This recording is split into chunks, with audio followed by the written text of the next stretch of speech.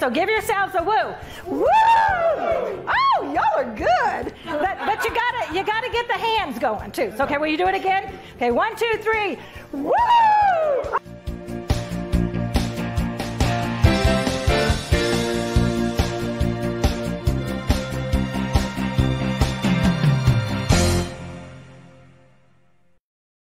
All right, good morning. So, woo, everybody. Good morning. That is one of the most fun things when you're in live situations, in person, and everybody does that. It's just so fun. It's like it lets everybody's inhibitions go. They don't have to like sit still anymore. Now they're free to do whatever they want. So it's really fun. So how are you ladies doing today? Very good. How about you? Fantastic. Yeah, Laura, we're so glad to have you back. We missed you the last couple of weeks. Thank you. I missed you guys too. I've been busy. So, yeah, like what? What have you been doing? Well, I'm sorry, you cut out there. What? I said, what are you doing out there eating bonbons? Yes, you know how I am. I just am always relaxed on the lounger in the sun. the couch in the back, listening to a piano. Yes, the chase. Yeah. Well, let's see. I went on a little mini trip for a day, which was fun. That was last week, and then I've just been super busy with this community garden I've been working on. It's an acre, and just trying to keep things alive because we went from fall rain to middle of summer. Yes. And, wow. Yeah, so just trying to get, like, our tomato plants, for example, were totally waterlogged. I thought we would lose all of them, and they're starting to come back. So, I'm doing a little extra care, so that takes extra time because, instead of 2 plants, I have 20. So yeah. That's a lot. It's like I can't even imagine an acre. So do you have other people that help you? Is it community and the community helps? It's community from the church that I'm a part of, and yeah, people come and go, and I'm the most consistent because I'm the one that's running it, and I try to be there every day to just kind of because it's never ending work in order to keep it flowing. So, but we're excited. We planted, for example, we planted we planted pumpkins, watermelon, cantaloupe. I'm getting ready to put in acorn squash. We've got beans. We've got cucumbers, pickling cucumbers, tomatoes, eggplant, okra. What else do we have? Pak choy. Wow. We did radishes, but those are through potatoes. Anything you can think of, and sunflowers and amaranth. I had to put in amaranth. I've grown that before, and that's a fun plant to watch grow. It gets about That's 6. The first. Sorry, go ahead. I'm planting that the first time this year. Amaranth. Are you? Yeah, it's really great. Amaranth, Delinda. I don't know if you're familiar. I was going to ask you, what is that? I don't know what it is. It's a big plant. It looks like a weed, actually. To me, it looks like a weed. But I picked a golden amaranth this year, and the plumes on it are all seeds. And it looks like. How would you describe it, Lisa? It's hard to describe. Oh, if you know what quinoa is, it's bright colored quinoa flowers. Yeah. And the flower heads have thousands of seeds. When you take the flower heads off, you can either eat the seeds like quinoa, or you can grind it up like a flower. So it's really cool. So I've got a 16-foot long row. I don't know how many I have, probably 25 plants. So they're doing good. They're about knee high right now. So that's cool. Yeah. Yes. So you grow those so that you can eat the seeds. So that's the point of the flower. But and it's pretty. It's a pretty. It's flower. Pretty. It'll attract. I'm kind of using it as, like they say, a pollinator. If we ever get there, it'll attract the bees. If we get there. And it also it's like beans. It brings nitrogen back into the ground a little bit, and it can be protective. So I'm using the 4 sister method. That's why I'm using it. So. Okay. Yep. So super excited, and you guys are so amazing. We also have sunflower. So you guys are just so amazing. It's like, what? It's so cool. Well, I guess we like to experiment and try things, you know. Yeah. And it's fairly easy. So. Well, but like we I say, have Karen Higgins here. Yep. It takes a little bit. Yeah, we got a little bit of something going on. Yeah, we've got a delay going on. There's a delay on my end, so I don't know. So let's see. We have anybody saying good morning. There's Miss Karen. Karen, did you use your Starbucks? I sent out our winners from last month, got their Starbucks gift certificates. So have you had a chance to use yours? She's supposed to take me out for coffee. I think that's what I heard. Oh, that must be what it is then, right? That's why she's waiting. That's cool. Well, what's so cool is that actually y'all could actually do that right there in the same town. So makes it really, really nice. All right. Well, you know, our word today, Lisa picked the word today. So Lisa, you can start us out since you picked the word. And why did you pick it? The word is possibility. Because I like endless possibilities. However, possibility can mean all kinds of things. Like? I don't know. Well, to me, possibility means not being stuck. Mm-hmm. So sometimes that's when people are stuck. It's kind of like, oftentimes people don't think they have a choice. It's only because they just can't see the other choice.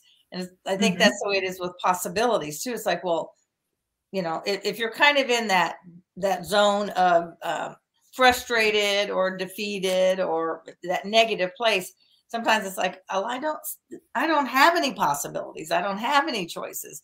And yet they're always there. We just have to sometimes search for them or reach out and find somebody who that is a full of possibility person and say, you know, I can't see any possibilities here. You know, what could I do? So I think, and possibility is the plus to failure's negative. You know, you never fail because there's always possibilities. Right. My brother calls me the Energizer Bunny, but it really doesn't have to do with energy. It has to do with the fact that I never think there's ever no possibility left. There's always a possibility left, especially with God. Well, absolutely. When we have God on our side, it is always unlimited possibilities. Because when we're looking at Him, it enables us to find other doors, other little windows, other little possibilities, things, even if it's small, just having that hope and knowing, well, there are other, you know, and I I'll go back to the choices thing because I think they kind of go hand in hand. It's just realizing there is something more, and the Father has more for us if we're just open for it. If we'll kind of get out of the funk and raise our head a little bit, and maybe that's the point. Let's raise our head, you know, look up instead of looking down, because the more we look down, the less we see. I mean, just physically, if you think of that, just on a physical thing, the more you're looking down, your view gets so much more narrow. Whereas when you're looking up, you know, your whole countenance, everything lifts up, and there are where we find the possibilities. Well, you just said basically what I was going to say with, you know, we focus on God. Even if we're in a time of there's nothing happening and we don't think there's anything going to happen, or we're stuck, or whatever that means, if we change the focus off of ourselves and look to Him, you know, He may just want us to go step by step at the moment. He always has our best interest in mind. You know, there's always a blessing even in sitting and waiting. Though for some of us, you know, sitting and waiting can be hard. Yeah, I'd say for most of us, that's the hardest part. I've always said, I hate limbo. Maybe that should be a word. But that place when you know there's something else coming, and you know there's, you know, that some doors are getting ready, you know, to open. for those possibilities, but being in that limbo place of just waiting and not knowing for sure which way you're going, that's my least favorite place to be. Well, and I think sometimes when people get stuck or don't think they have a possibility, they might be, you know, looking around at thinking everybody else is having things happen and blah, blah, blah. But we forget that person had to go through whatever to get to where they're at. And they're on a different, you know, they're on a different journey, of course. Who knows, you know, and like what you were saying, Lisa, with possibility being the opposite of failure. You know, I always talk about success is not necessarily ignoring quote unquote failure, is getting up again, you know, so maybe even that possibility piece is that mindset of, okay, so this didn't work. So let me look around. What are my choices? What are the possibilities? And get up and just keep moving. Well, you know, like when the Red Sea parted, I always look backwards on that and try and imagine myself before the Red Sea and not knowing that the Red Sea was going to part. They didn't know the possibility of the Red Sea parting. I'm pretty sure that wasn't like in everybody's mind, oh, well, now God's going to part the Red Sea. Most of them were murmuring that they were up against the mountains and that the Pharaoh was coming with his 900 billion chariots to kill them. And it didn't look like there were any possibilities. It looked very bleak. And well, yeah, so sometimes we're in those situations, but how cool is it that God has all this? He's like a very creative person. And so he's got all these little tools at his hand. So the possibilities are just infinite. Obviously the Red Sea was quite the finesse move, you know.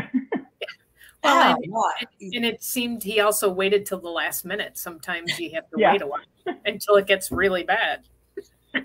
He's letting them sweat. Let them sweat a little bit. Oh, that is a great example.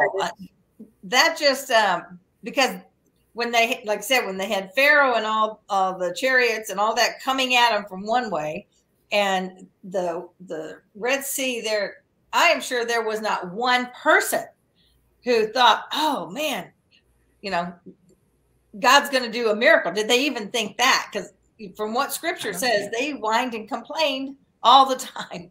They just, that just was the mark. And you know, I guess we do that same thing. You know, it's not like they were the only ones, but that would have been hard to see another possibility. And I think so when we get there, maybe that's how we can incorporate them and say, okay, so Lord, I'm kind of up against the Red Sea here. So whatever you want to do to part it and give me a new possibility, you know? Well, and the terrible thing about the Red Sea is the place where they were was also blocked off by, like, they're up against the Red Sea, but on either side of them was also cliffside mountain. So because they mentioned where they basically some of the basic places they were, and so there was no out, and that's the way life sometimes seems, and yet that's why I love the word possibility, because there's always a possibility. Yeah. And I think that key, like you were talking about, Laura, of not looking in our own power, there may not be any possibilities, but when we take it off of us and put it on God, like, okay, Lord, you are the creative one. You are the master. You're full of possibilities. So, you know, I'm ready to take whatever possibility you have. And I think it changed, even by saying the words when you're in that place, takes you out of that stuck place, and just it begins, then ignites that hope and that just that fire of, yes, there are more possibilities. I can't see them, but I know they're there. That living in trust, that living in faith that God's got more. You know, it's just like the parking lot thing that you're always talking about. You're always saying that, you know, you look for a parking spot up front because you expect it to be there. And to me, that's that power of possibility. Yeah, it really is. That is, sometimes I still just get shocked. I don't know why. I mean, because for the last, it's got to be at least 20 years that I've known now that that's what God does. In my world, that little thing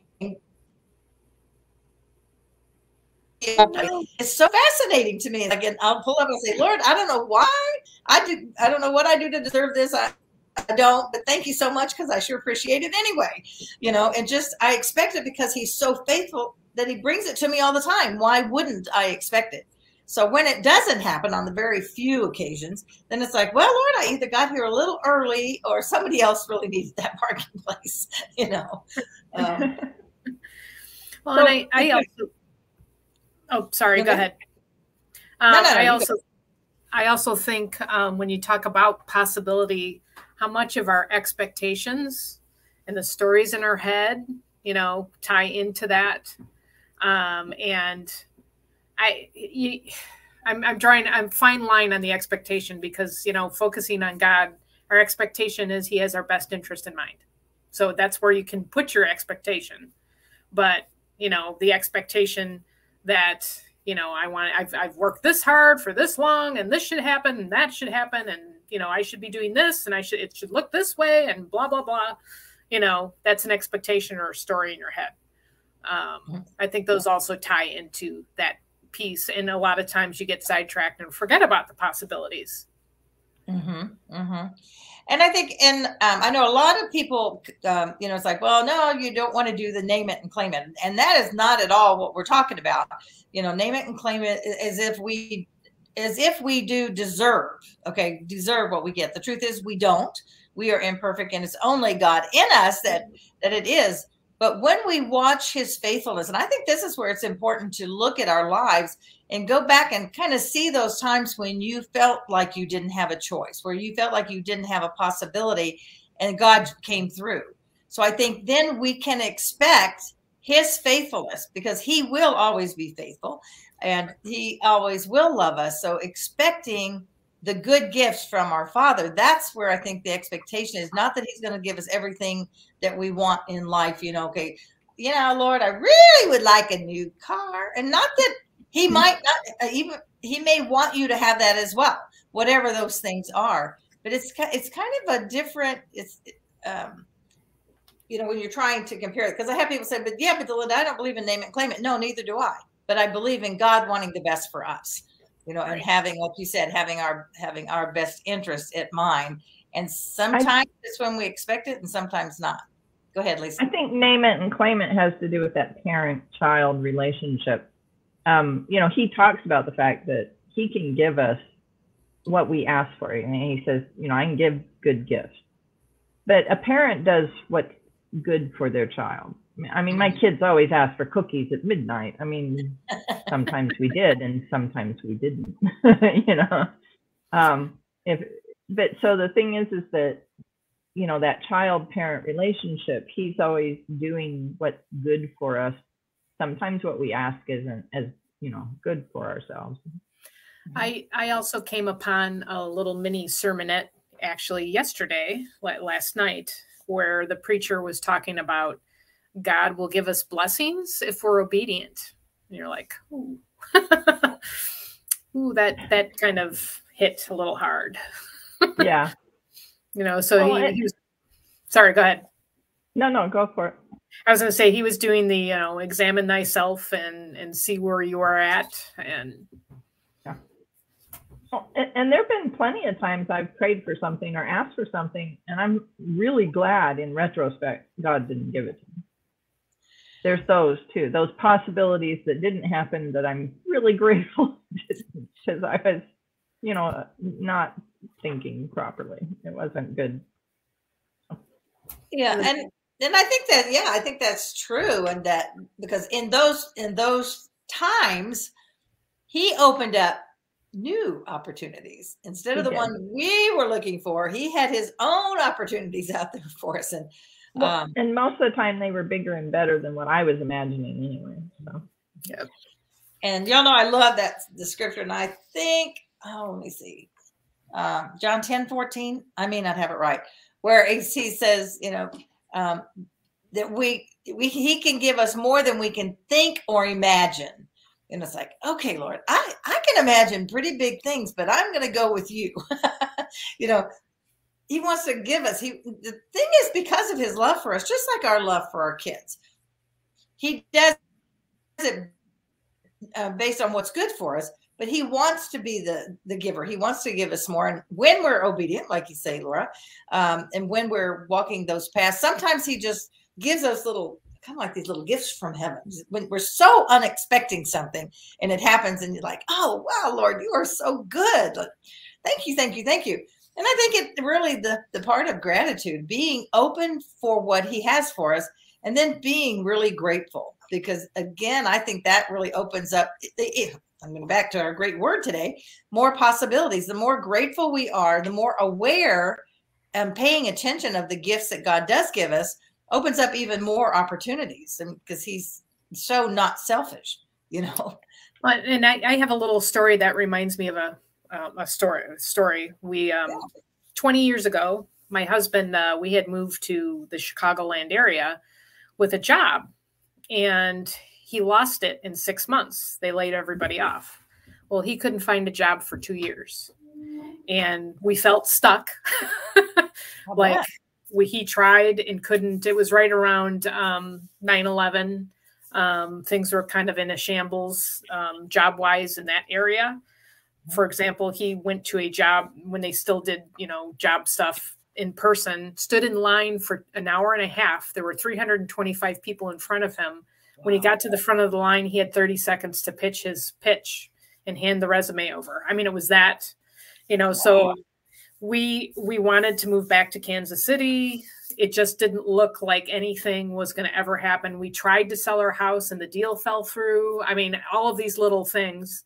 And I was working 4 part-time jobs. He couldn't find anything. So he was doing Mr. Mom, it was all of this stuff. When everything fell together, when God put everything together, within 1 week, we sold the house. He got a new job back here in Kansas City. We came down here for a weekend. We were able to buy a house. To me, that's like the miracle, because he was making nothing for 2 years. And we got financing. We were able to buy a house. The possibilities popped up. But when we were in that mire of, is this ever, we knew it was going to end, but it was just like, we felt like we were raked over the coals. It was painful financially. I mean, you go into a job loss for that long. It's rough, but God, and he and maybe the whole purpose in that was so I would remember, look, I came through for you guys. And look, we've lived here for 20 plus years. And we were able to have a house and all of those kinds of things, which we thought were impossible. Yeah, I bet after 2 years of no job, you probably were pretty shocked that you were able to get a loan and buy a house. Yeah, wow, that's awesome. But only God. I mean, only He could have done that. The possibility. So that's awesome.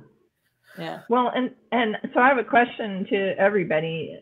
What holds us back from entering the possibilities that we have? Because I feel like a lot of times we're holding ourselves back from possibilities more than we're than otherwise. Like we give up, or we kind of go down roads because we don't even explore things. So why do you think that we give up on possibilities? Yeah, I'd love to see what some of our people say to us this morning. And good morning, everybody. Several of y'all are still showing up as Facebook users, so that way you might want to tell us who you are. But some great comments today. I think we're just looking too much inward of what can I do, what can I do, what can I do, as opposed to what can God do, what can God do, what can God do.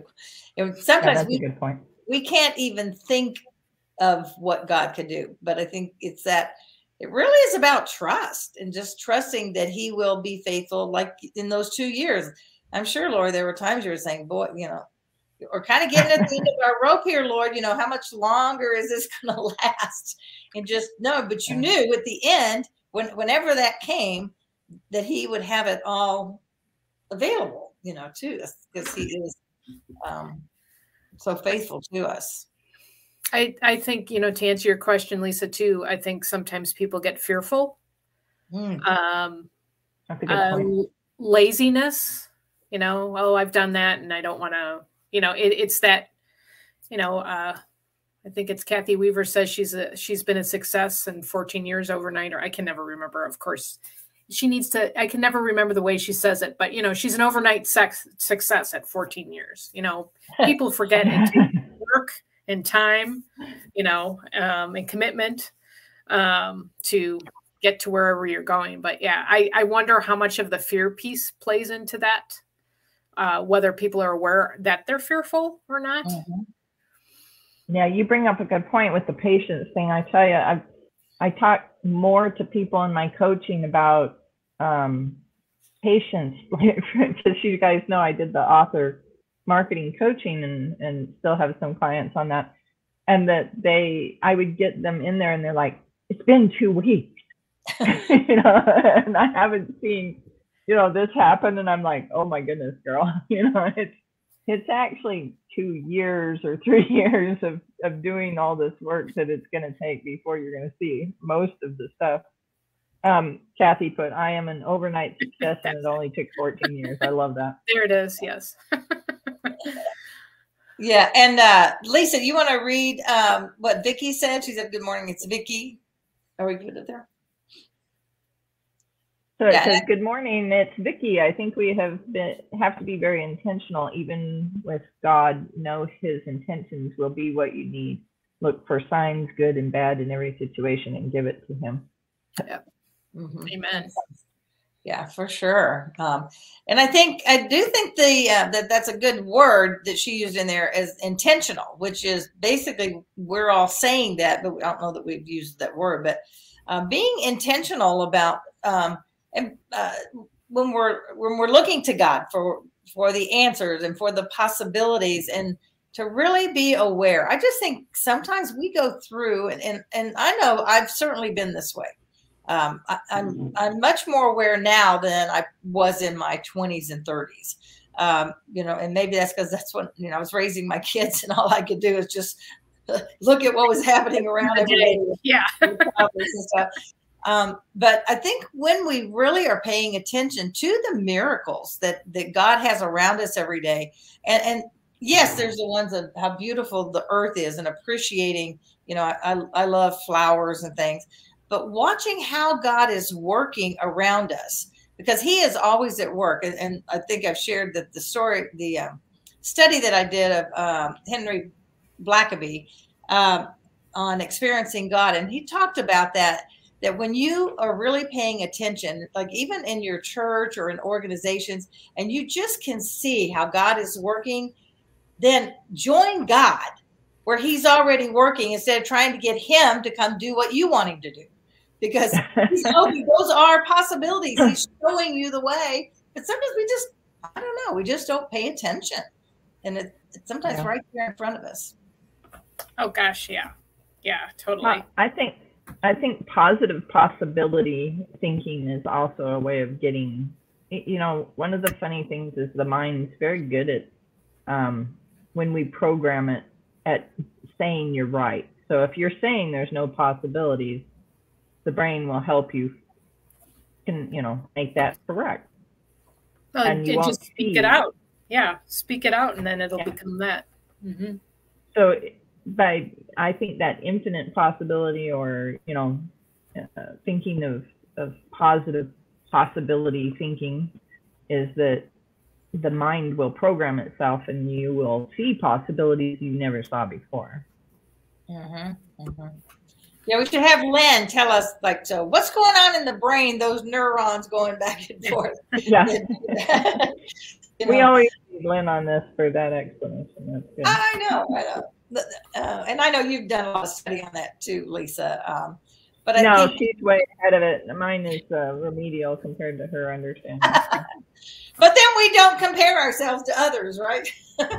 I just know, reach out to somebody who knows more than me, and hence here we all are. It's just I love the words of the positive possibilities, the positive expectancy, living in a way that's always looking for those new possibilities. Is when you're looking for them, you will find them, because I believe they're totally out there. There is always another choice. And sometimes the choice or the possibility is, how can I think about this differently? You know, that because how we think determines the choices we make, and the determines everything else, that next action that we're going to maybe take. And just believing in your heart that God does, you know, God's got this. You know, even at the end of all this crazy stuff that's going on in the world, the bottom line is we know the end of the story. We know God's got it. We still have to live it out every day. But the point is, we know that because he loves us and because he's told us that he's got this, and things will be redeemed, whatever that looks like, because I don't have a clue, but I know he does. And that's all I need to know, is to know that he does. So, well, and scriptures give us a spoiler alert. Yeah. That's a good way to put it. And in the scheme of things, really, what's really important? You know, our whining and our, oh, I can't have this, or I can't have that, or I want this, or I want that. What's really important? What are we supposed to be doing here as believers? You know, not whiners, winners, not whiners. You know, and you can't whine when you're being grateful also. That's another thing. Somebody said you can't be unhappy if you're grateful, and that's true too. If you're grateful for what's going on, and it's not, and I know because some of y'all and all of us have had painful things in our lives, and have had, you know, serious illnesses. We've had deaths in families. And it's not that we're being grateful, you know, because I think sometimes people misunderstand that. When you go through those times, it's not that necessarily you're grateful that you're having to go through it, but the grateful and the thankfulness comes from that you've got the Lord walking with you, that he's got it, that you're grateful that you're not having to take the journey by yourself. You're grateful that he has answers for you. He has possibilities for you. And it's really, and I think being faithful is part of that, being obedient, you know, being obedient and trusting that he has the best for you. And sometimes it's hard. There are hard things that we go through on this earth, for sure. Yeah. He didn't promise it was going to be a cakewalk. So, nope. You know, and go ahead. I was going to say, and a lot of times when I'm whining, it just so happens, like, I'll be whining and then something pops up. I was whining the other day, as a matter of fact, to be transparent. I was whining, and I jumped on LinkedIn, and there was a story about this gal with her little girl that it's a little baby. She's got a brain tumor, and I'm like, and I'm whining. You know, I mean, there's always somebody that can be in a, you know, more challenging, you know, it's kind of like, where's your priority? And you're whining about stuff that doesn't really matter when it comes down to it. So, yeah. Well, I always imagine, you know, David and Goliath's situation, you know, he brought the possibilities with it. I'm pretty sure that God's the one that finished the possibility, because he thought that was so cute, bringing a sling along with him to fight Goliath. But I think it's kind of a cute little example about the fact that, like, we bring what we can, and we prepare, and we, like, try to make those possibilities open up. And like I said, God's the finisher, you know. He makes it a zinger. Yeah. And the fact that David, you know, he outright told him, how dare you come against the army of the Lord? You know, he was just indignant about, yeah, I love it. Who do you think you are? You know, I've got God on my side. And, you know, they're all laughing their heads off. So, yeah. And it's like, okay. And sometimes I think that's what we think, Lord, I don't have anything to give, or what can I give? And I hear women say this, and that's why I'm on the mission I am, is to help women to see, just be who God created you to be. Just be the best you, and let God take you and do what he wants. You know, God can use all of us. And it's when we really believe that, it changes lives. Yep. Mm-hmm. I agree. It does, yeah. So we are getting Uh-oh. I couldn't tell which one of y'all started it, but I couldn't hear. I couldn't see who started the No, conversation. I just was saying we're getting near the top of our time. Oh, yeah. So, yeah, I love this. And I'm not sure, again, I think this might be Vicki that did this. I try to be grateful for the lesson learned. Now I just pray every day. Dear Lord, you have control. And if you need to teach me a lesson, let me learn it sooner than later. Like, hello. You know, why? Do you ever hear yourself like, why, Lord, do I keep going through this same thing? Well, because duh, you haven't learned the lesson yet. You know, it's like, I want to learn the lesson. I don't want to have to repeat the same old thing over and over and over. And there are just some of those, right? So I love that. Oh, gosh, it's crazy. Well, everybody, thank you so much for being here. And thank you for making your comments to make sure that I can go back and find I'll go into the 3 because we're streaming right now on the Facebook Fun Fearless, the group, and on my personal page and on the Speaker Faith Talk page. So I guess on those individual pages, it says your name, but they're not coming all the way over here. And again, there is that link that when it shows the pop-up window, I'm saying at the end of next week, that you can get permission for Facebook to show us who you are. It's kind of nicer to know for sure who it is. Any last comments, Dr. Laura, as we wrap it up here? You know, like just a summary of, you know, keep your focus on God, and the possibilities with him are endless. Yeah. Beautiful. And Lisa. Be a possibility energizer bunny. Very good. Very good. It's like, oh, okay. And really, you guys, everybody knows somebody that's positive. You know, I mean, if you don't know positive people, then you need to change your sphere of influence. Okay. If your friends are all negative ninnies, whiners, then that's a really good sign that your first possibility is to go look for positive friends, which hopefully is why you're on here with us, because you're always going to find positive energy on there. But this may not be enough if you're in one of those negative times, and, you know, people get there. I understand that. But that's when it is crucial to reach out to somebody or start reading, read scripture, of course, but read books that put you in that positive mindset. And I would make sure there's a lot of positive mindset out there that's not, it's positive, but is not as helpful as Christian teachings are. I guess might be a way of saying that. But reach out and find those people that are positive, find things to read and to watch.